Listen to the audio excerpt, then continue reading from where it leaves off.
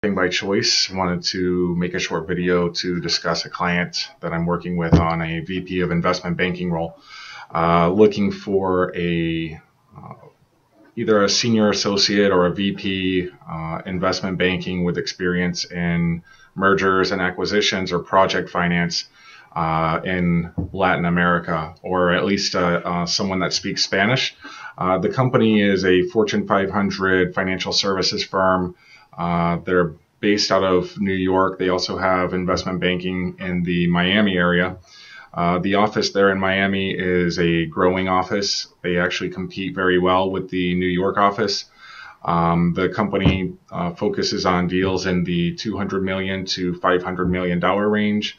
And this particular role has a total comp package of around $200,000 to $300,000 in cash.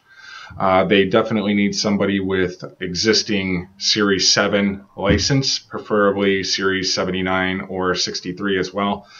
They do all of their work in Latin America. So these would be projects, infrastructure projects,